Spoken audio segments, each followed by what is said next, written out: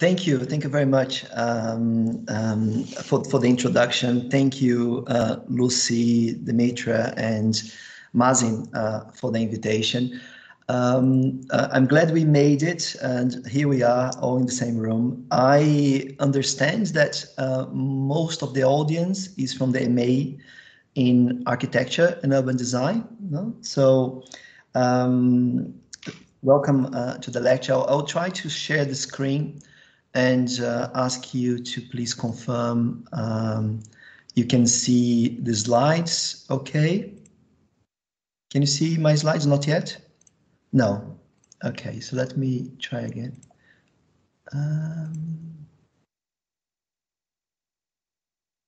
Can you see it now? Yes. Yes, we can see. Okay.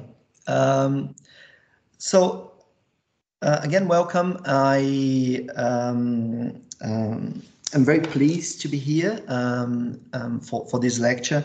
I cannot see you now for some reason, so please speak if you need to talk to me or write on the chat. I intend to speak for about 40 minutes, 45 minutes on this question of nature in urban planning and urban design, and feel free to interact and write on the chat as we go through, and then hopefully at the end we will have a little bit more, a little bit of time for conversation, for discussion. One of the key arguments of this lecture is, in fact, how the very nature of planning is intrinsically connected with the way in which we address the natural world. And this is mediated by or triggered by the question of challenges, how we are addressing the main questions that we have in our times. So I will start with asking you these. So what is then nature? So what comes to mind when we hear the word nature? How would you define it? Do you have any courageous volunteers?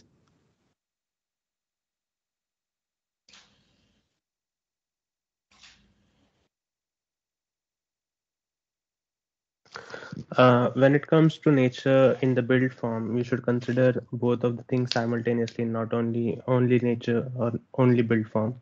So when we try to merge these things together, maybe we can come out with a better output.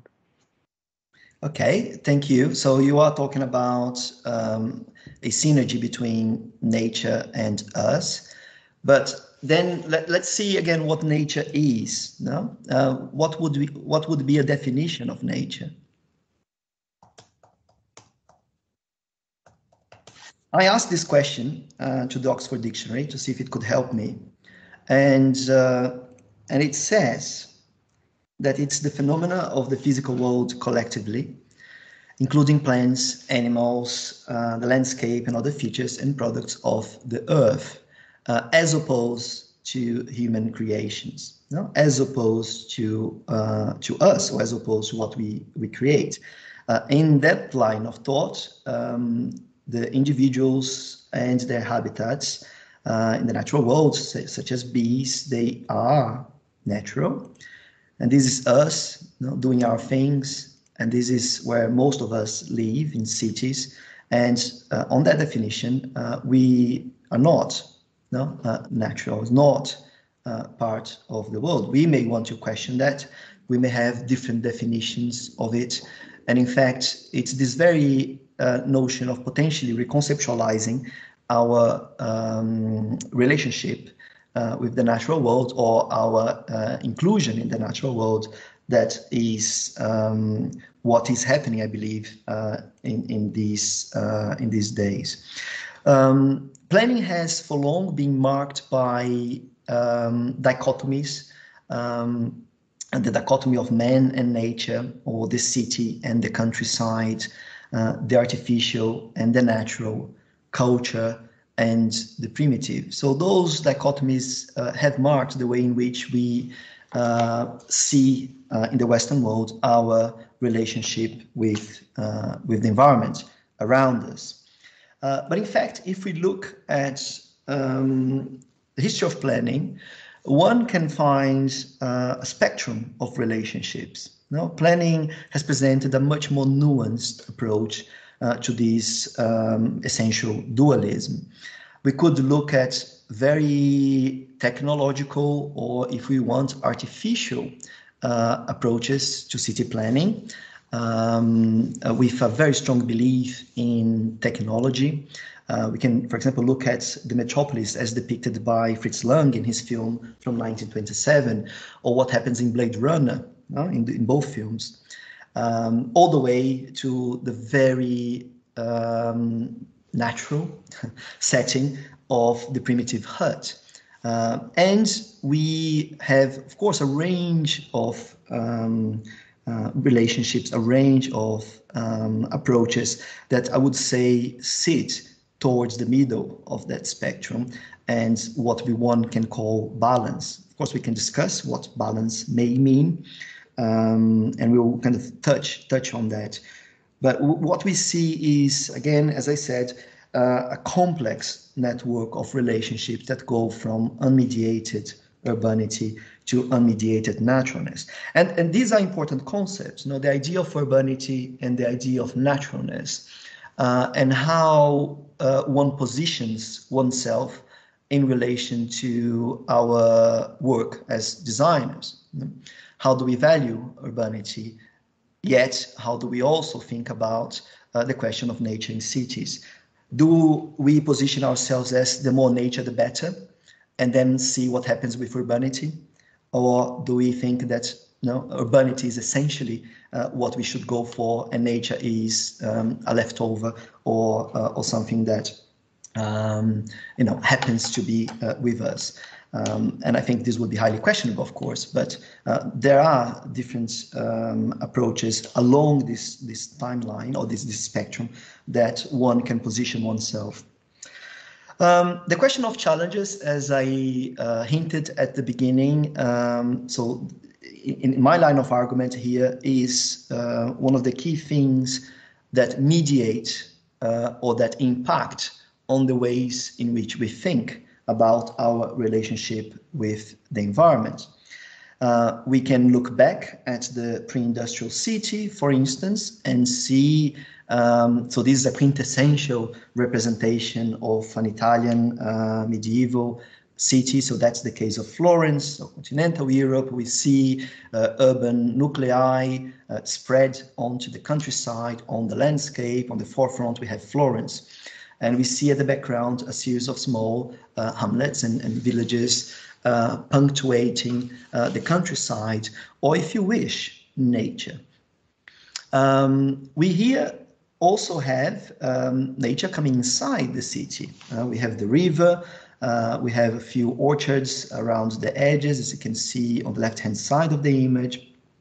But essentially, we have a relationship which I call of proximity and differentiation. So we need nature, we are close to it, but at the same time, it's somehow kept at bay.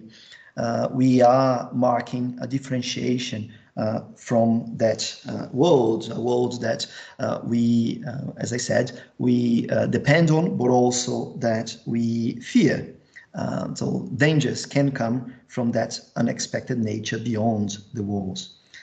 When we come to the industrial revolution, or the industrial society, we have a complete transformation of that relationship, which we have just seen. Cities, industrial cities, started to grow substantially. The case of Manchester, very, very emblematic, had a population of around 12,000 inhabitants in the middle of the 18th century, gets to around 95,000 at the turn to the 19th century, and then in the middle of the 19th century gets to 450,000. So we can see that in a period of 100 years, it goes from 12,000 to 450,000.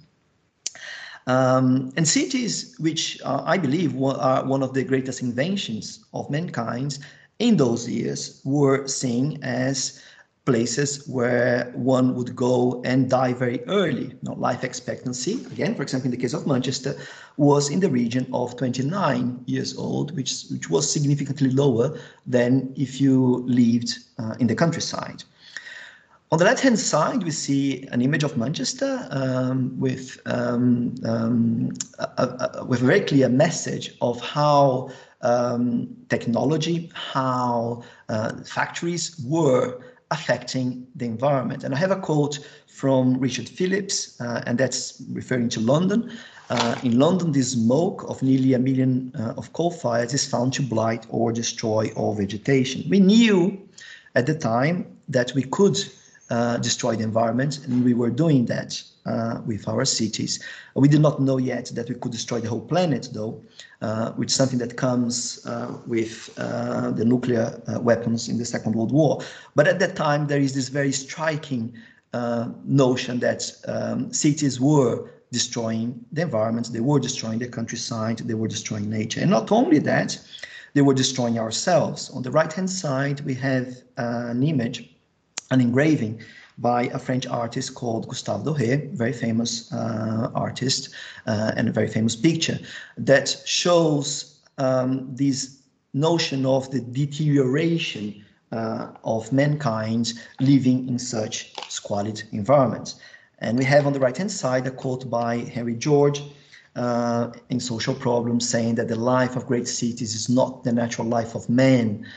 He must, under such conditions, deteriorate physically, mentally, morally. So we have the idea that cities were destroying the environment, but also that cities were destroying ourselves. And that was, to a great extent, a shock, or a philosophical shock, because the Enlightenment had told us that progress, reason, the development of the scientific disciplines would lead us to emancipation, would lead us to a better life, would lead us to happiness and to get rid of the things we don't want to do by using machinery. And in fact, what we were saying was quite the opposite for many people, that they were leading to destruction. And the positivism, and the philosophy of positivism in the 19th century also reiterated this notion of progress as something necessarily good. Here we see that there is a disturbed balance. Even in the previous one, we had this notion of proximity and differentiation. Here we have a disturbed balance in the sense that we have upset the relationship that had been established with the countryside and with nature within and around the city. So planning appears, or modern town planning appears in the middle of the 19th century, very much looking at how to save our living environments. Benevolo showed that this happens in two ways. One way would be to, in fact, leave the existing city alone and work around it, such as the case of the plan for Barcelona by Cerdà from 1959. So here we see an expansion plan for Barcelona. The existing town appears here in dark or in black, and we have the expansion plan around it, connecting it to the suburbs and the other villages around.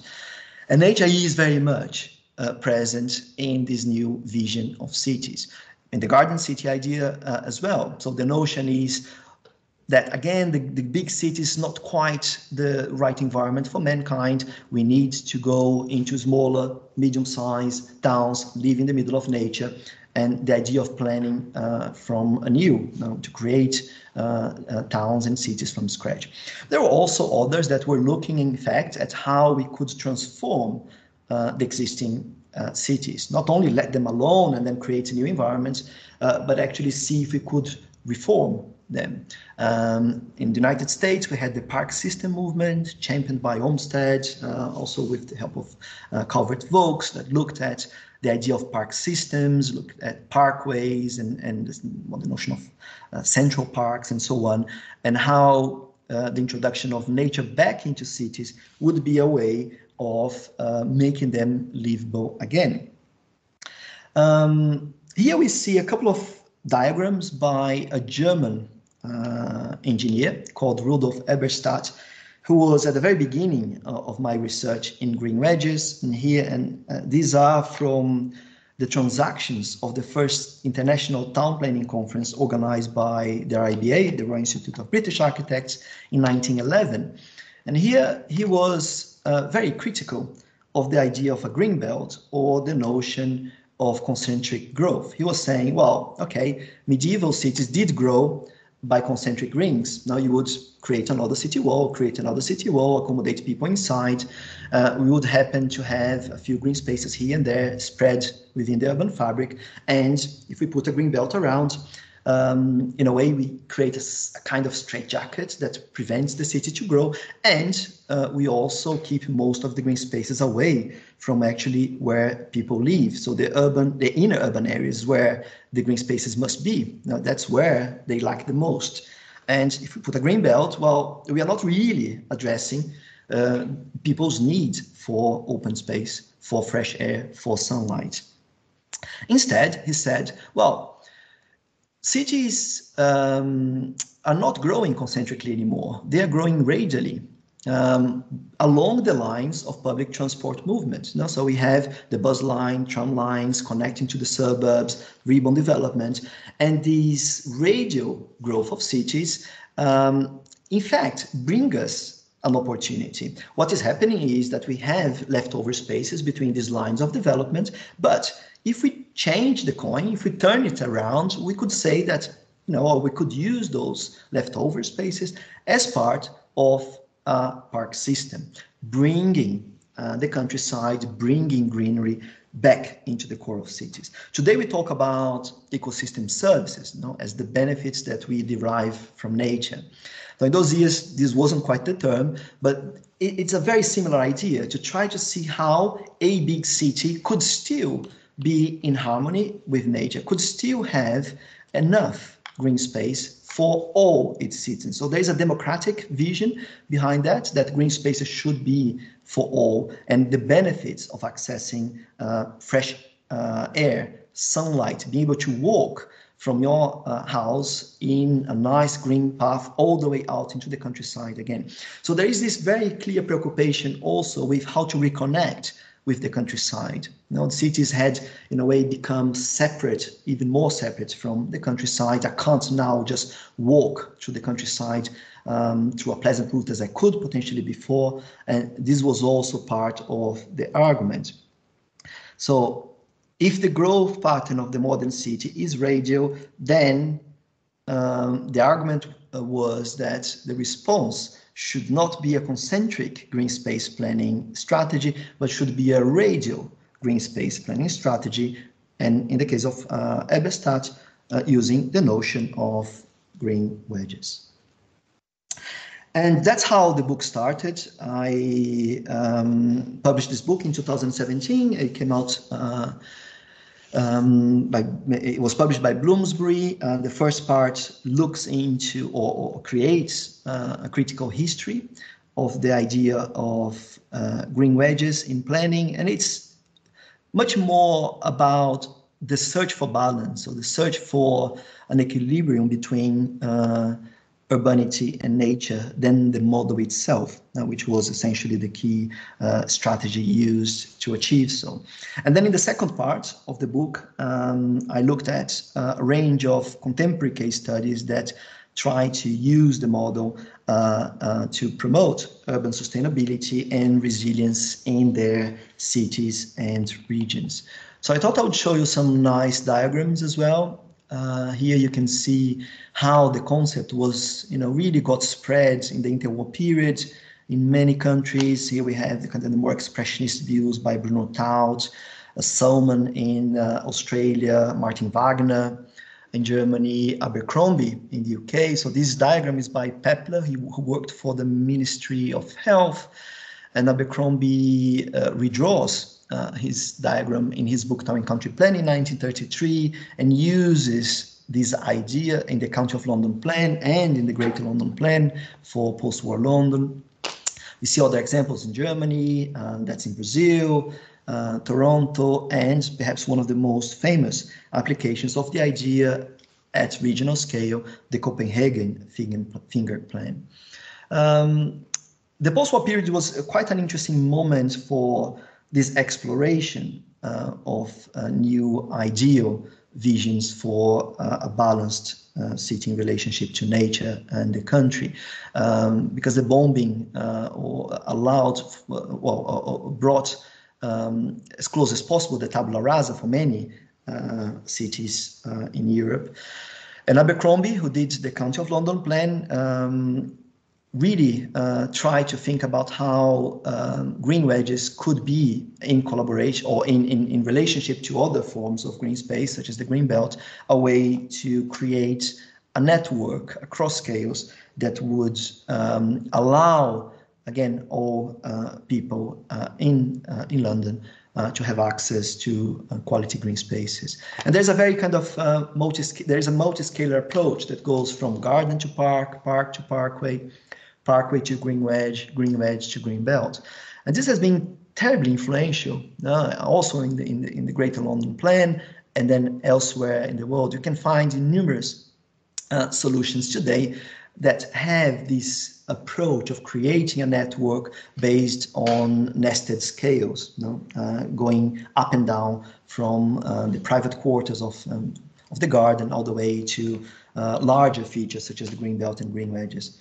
And I have an article dedicated to Abercrombie's plans. If anyone wants to have a look, you can find it here. I don't know if this lecture is being recorded, but if it is, then you would be able to check the link when you want. So our challenges today then. So we've been seeing how planning with nature has been, to a great extent, about looking at our challenges and seeing how nature could help us, or how our relationship with nature could help us address them. We all know that we are moving towards a much more urban world and a more populated world. In 2050, we are expected to be 10 billion people, 70% of which will be urban. That takes us to about 7 billion people, more or less the population we have today across the planet, but in cities, in urban areas. We also know that 75% of the CO2 emissions are made by cities, and that the more urbanization we have, the more we tend to affect the ecological vitality of the planet. Now, there was a recent report by the IPBES that shows that 1 million species are facing extinction. That's about 25% of the total. So I wrote about this, what I call an apparent paradox of sustainable development, which is the fact that we need to accommodate more people in urbanized areas in a way or another, and we need to reduce our impact on the planet and hopefully also address the ecological crisis, address this problem of the diminishing presence of nature in the planet. So eventually having more green spaces. And that's a paradox because normally the more urbanization we have, the more impact on the planet and the fewer green spaces we tend to have. So how do we address that? And I think this is one of the questions for you, doing your masters, being the designers and the planners and the architects of the future, to really kind of crack this paradox for us.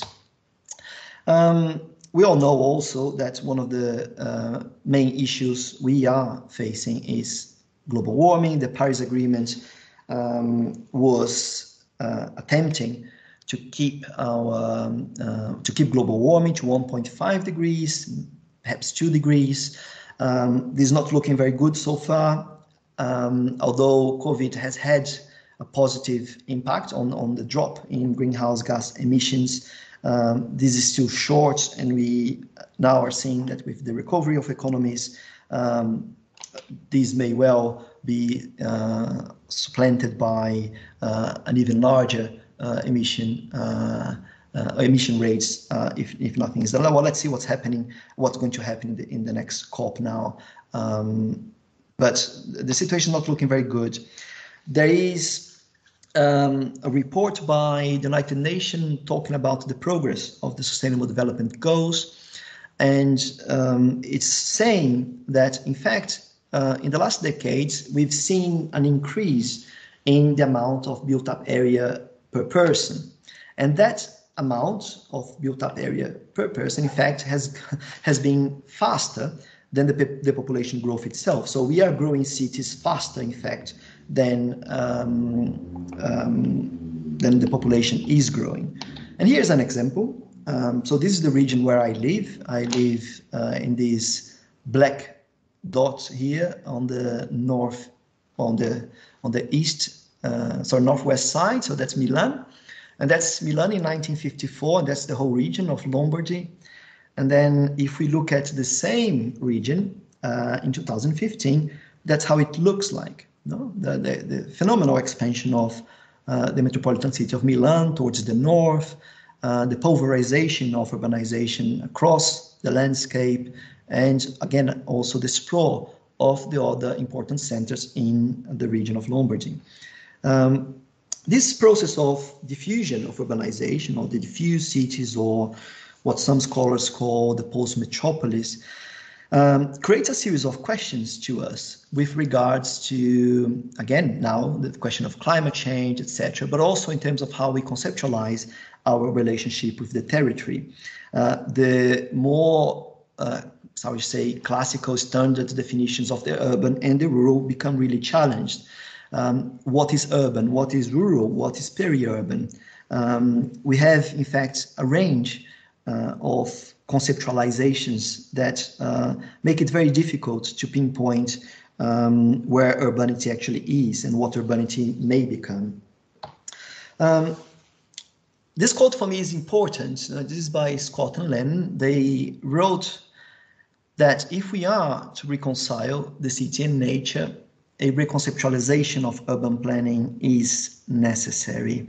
A reconceptualization of urban planning is necessary. And I believe it is correct, and I think it will go through the reconceptualization of the different polarities of the different domains of the territory, as I was highlighting in the previous slide, but also in how we relate with this very concept of nature and how we are going to eventually reconceptualize or use it much more integrally in our practices. So this is a book, it's a work that we've done on a range of theories, strategies, and methods for planning cities with nature. It was a collaboration with many scholars from the UK, Brazil, and other countries. This book was edited with a colleague from Manchester called Ian Mell. So you also may want to consult it. And then it brings us to the countryside. So we talked about the city, we talked about urbanization into the territory at large. And the countryside has been the object of a lot of attention from urban scholars, urban planning scholars. Okay, let's see why. There's, of course, the question of food. Now, we are likely to lose agricultural land, and I'll touch on that. I'll explain that a little bit more. And yet we still need to produce eventually 70% more food than we have if we are to, again, to feed all the population that is predicted to come into this planet by 2050. The European Union launched a Green Deal after now kind of coming out of COVID-19 pandemic.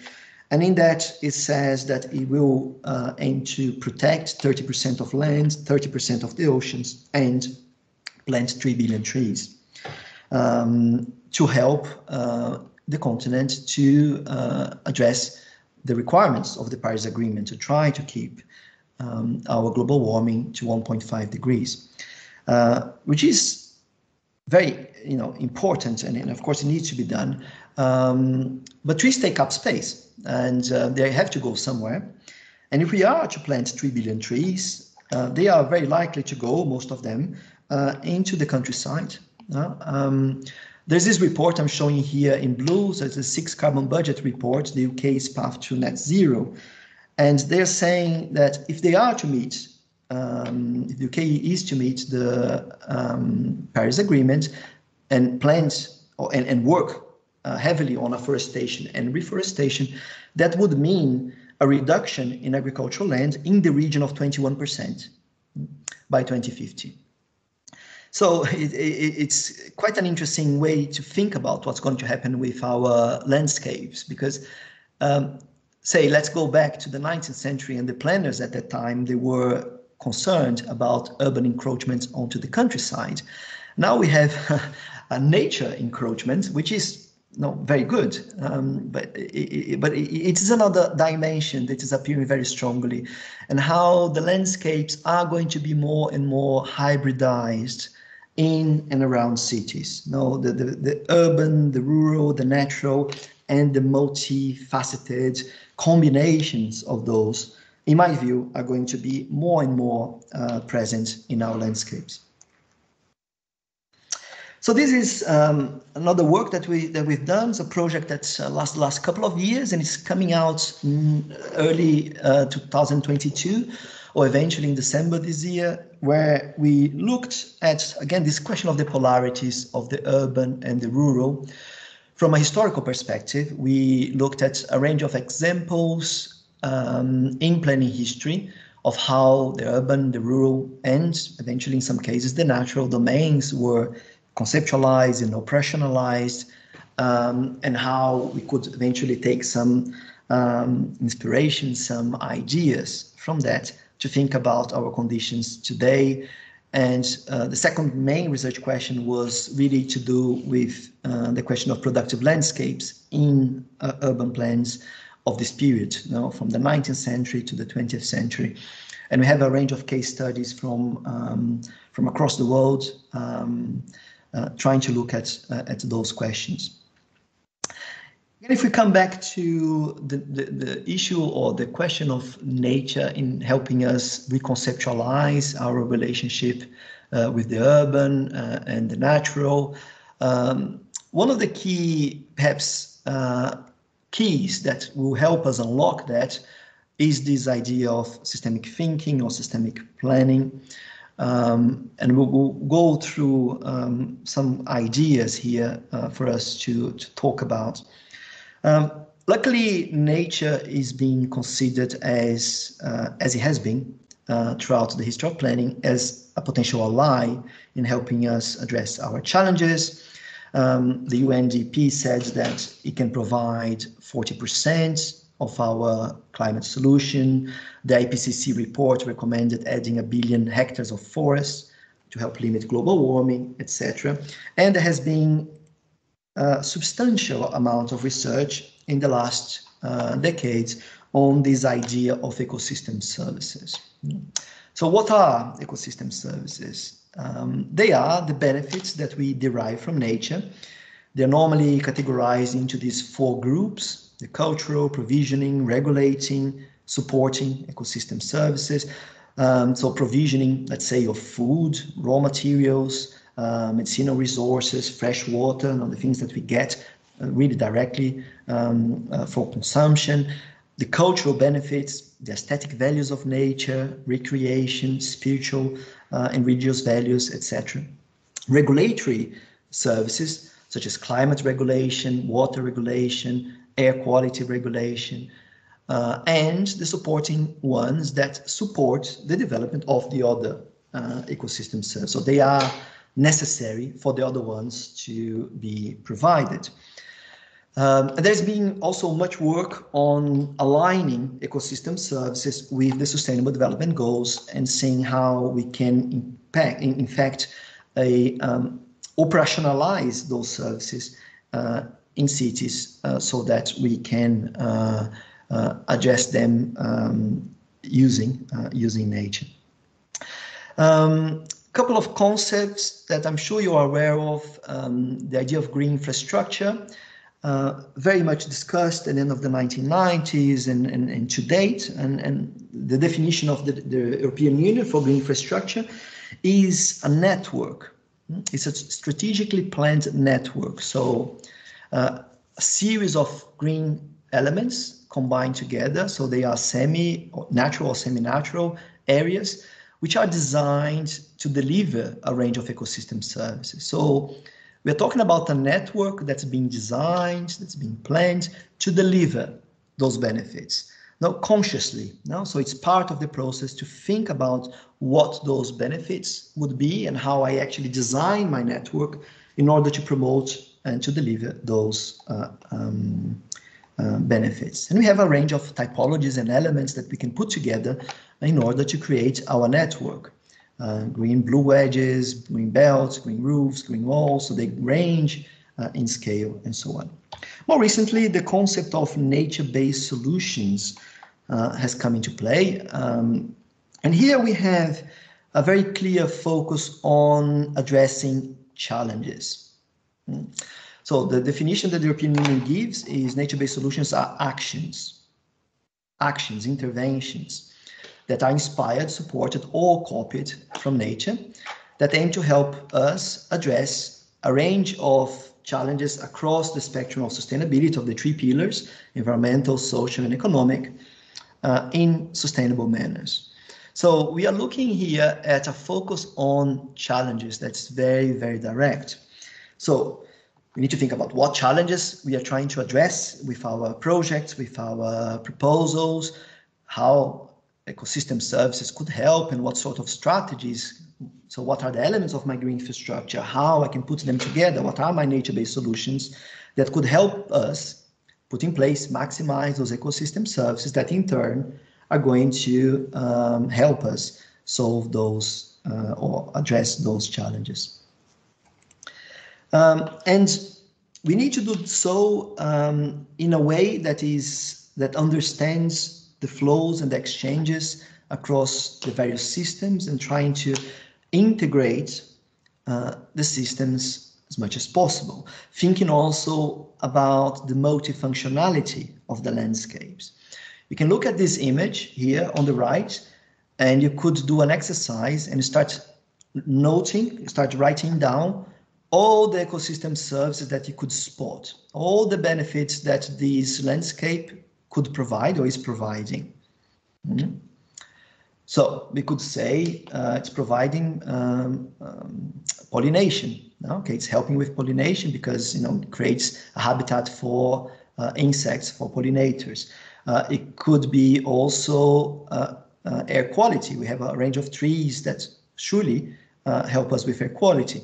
We have a recreational benefit. We have aesthetic values that could be appreciated here. We have the question of water management, etc., etc.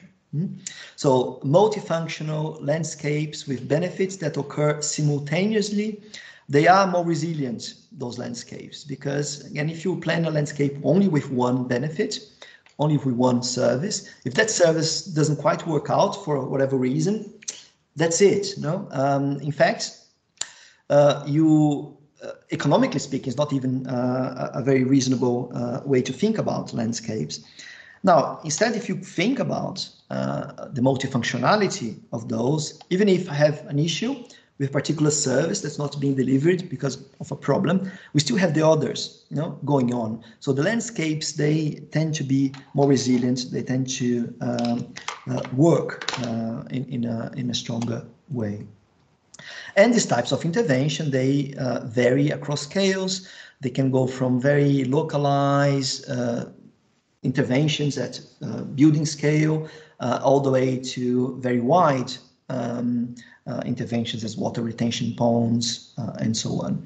And there are lots of materials online on that. We don't have a huge amount of time to go through it, but I'm sure you can find more information online. I will now very briefly show you a couple, and I'm coming close to the end, of examples so that you can find, in this case, in the Green Wedge Urbanism book, the case of Stockholm, the metropolitan city of Stockholm, that's trying to resolve that paradox we talked about earlier on of having to accommodate more people in the urban area, having to preserve and enhance its green structure, and also trying to cut emissions, trying to become more sustainable, more resilient. So you have this idea of being large, dense, and green. And Stockholm has, since the 1980s, implemented the concept of green wedges, and some of the indicators show how, in fact, this model allow for an increased accessibility compared to eventually other models. 48% in that case of people have access to a green wedge within 1,000 meters, and 80% within 2,500 meters. They have 10 green wedges in the metropolitan city of Stockholm. They have, of course, different characteristics, but they were in the last years working very strongly on enhancing the links between the inner areas and the peri-urban areas, and also trying to connect those to the more natural areas on the outskirts of Stockholm. And this preoccupation with nature occurs at different scales. Here we have a very interesting example of sustainable development, if we wish, of a district called Hammarby Sjöstad in the southeast corner of Stockholm, where we see the very idea being scaled down to the district level. So we were looking at the more metropolitan scale, coming down now to the district scale. So what we see here on the bottom left is one of the southern green wedges coming into the city. And in the case of Stockholm, they decided to build an aqueduct or a bridge over a motorway, bringing this green wedge straight into the development. And it's a connection not only for people, but also for wildlife. The case of Freiburg, it's also in the book. Here we have the Dresden Valley, at the back, the Black Forest, and we have a very important system of exchanging of wind and air temperature that happens between Freiburg and the Black Forest. So this valley draws the fresh, cool air from the Black Forest, which refreshes, which cools down Freiburg in the summer, and takes away the warm heat and the more polluted air back into the Black Forest. So this area is protected. You cannot build high there in order to preserve these relationships. So how that is used as a regulatory system to minimize the urban heat island effect. Freiburg is one of the hottest cities in Germany in general, and in the summer it can get really hot. Another example from green wedge urbanism, this is Helsinki, that has been working very strongly on developing a metropolitan green infrastructure and looking at how one could transform previously built motorways, highways that were cutting across the landscape. They were built in the 1960s, 1970s, but they were also cutting off people from the green wedges because one could not cross those spaces, those infrastructural elements very easily. So the idea was to think about how they could be transformed into boulevards and open up, as such, the possibility of using those green spaces and relating them more closely to the urban fabric.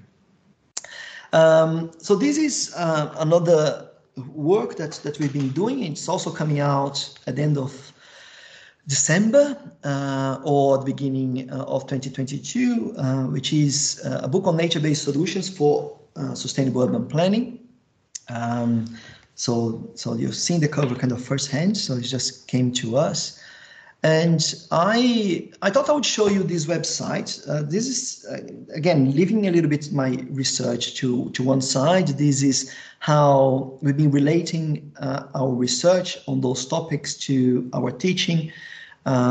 We work with students from the masters in, actually you have it here. I believe you're seeing now my browser, if not shout.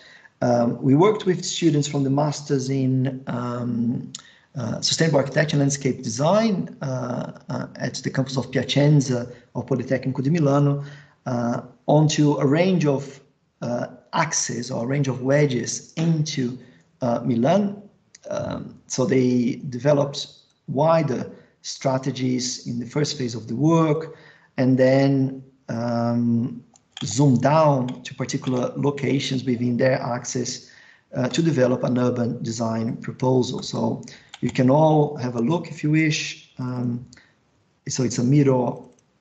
I'm not terribly good with Miro, so anyway, but you can see, you would be able to see the boards, can put comments on the post-it notes. Some of them have videos, and so the link is on the presentation if you would like to access that.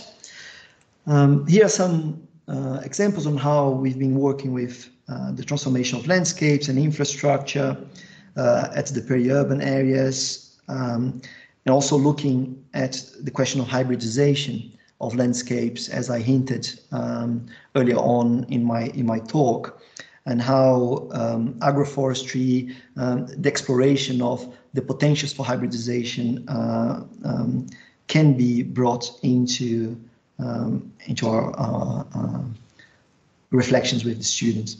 So to finish off and keep to my 45 minutes, so I hoped I showed that urban planning has really, since its foundation as a discipline or modern town planning, that the question of the relationship with nature is at its core. And that relationship has been always modulated by how we think about the challenges that we have.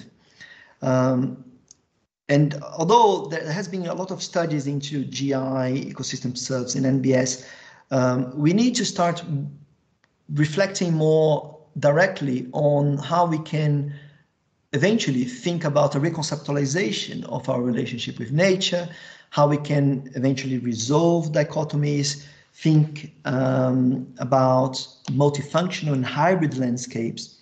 And I also believe that a lot of the transformations we will be seeing, of course, will happen in cities, but the peri-urban areas and the agricultural landscape or the countryside is going to be where most of the significant transformations are going to take place. And we have a role also to play in that, in the planning and the design of the territory, of the landscapes in and around cities as a whole.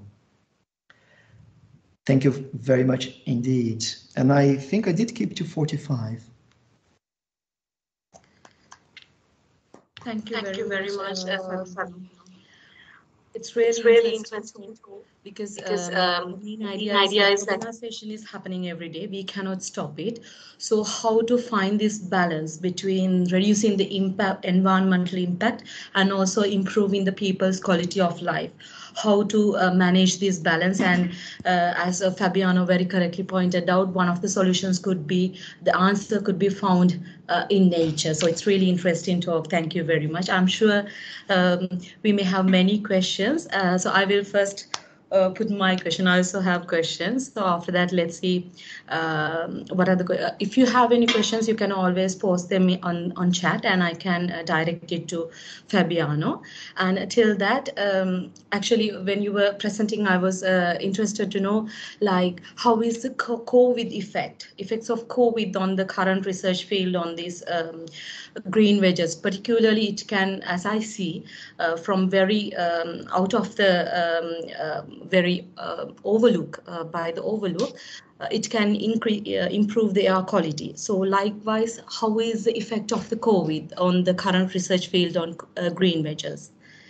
Thank you very much for the question. We are now, I think, all having to reinvent some kind of presets of urban design, or or come back to some previous ones that we had forgotten, to try to address how we can plan for sociability without close contact. So the idea of a 15-minute city has come to fore very strongly now. Of course, it's not a new idea. Now it's being recycled from the idea of neighborhood units and so on. And it's now being brought into the discussions on urban design and planning. And in that, the question of green spaces appear very strongly. So how can we plan our neighborhoods, our districts, in order that we can get access to the main facilities, to our kind of most direct needs, including green space, in a short walk? No? Again, if we have to go through more quarantines and isolation and so on, how do we pulverize this idea in a way that we can permit citizens, permit people to do that? We saw that with even with quarantine rules and the requests for social isolation, the access to parks, if allowed, they increased during the pandemic. I think there was a significant reflection on how important those spaces are to us. Now, some of us were locked indoors for weeks without a view to a tree, without a view to a bit of grass, looking at concrete walls, we could see how, for many people, this was psychologically very, very hard. So cities are thinking a lot about this notion of bringing nature close, and also, again, wondering how we can design public spaces that can accommodate both close proximity, but in case we need distancing, how we can do that. No, again, especially considering that we are going to have more people coming to cities and so on. So does that mean we have to have larger green spaces? And if we do, how do we do so? So there's a lot of work on that, on the question of accessibility and the ways in which we will have to consider also the design of those areas. Thank you, Fabiano. Are there any questions for Fabiano? Hello. Hi, my name is Vicky. I want to ask something related about urban rewilding, actually, because I think there's a kind of controversial question about wildlife in the city. Well, when we're like increasing the green land in the city, as well, because human actually they were invading the space that like wildlife where they were living. So at the same time, when the city is expanding the green space, what can we actually see the relation between where human lives with those green land and the wildlife in the city? Also, in the city, sometimes we see those closed, not closed, but the space like where wildlife could live. But do you think it is a good idea to increase the accessibility for humans to access them, which is maybe could have a negative effect to bring to the wildlife? That's a fantastic question. So thank you very much, and a very important one. We, as planners and designers that work a lot in cities, we have a duty to try to help build habitats and help restore habitats, help increase the presence of nature in cities.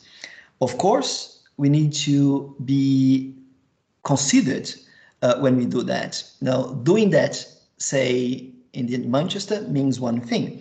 Doing that close to the Amazon, let's say, in a very tropical country where one can get eventually a panther coming into your garden, if you create an ecological corridor, is something else. No?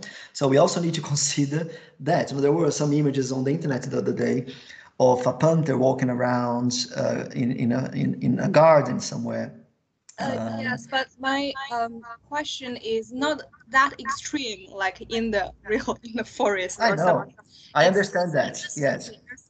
Yeah, I understand that. I think what I'm trying to say is that generally we do have to think about how our work can benefit not only humans but also nature. Okay, Right.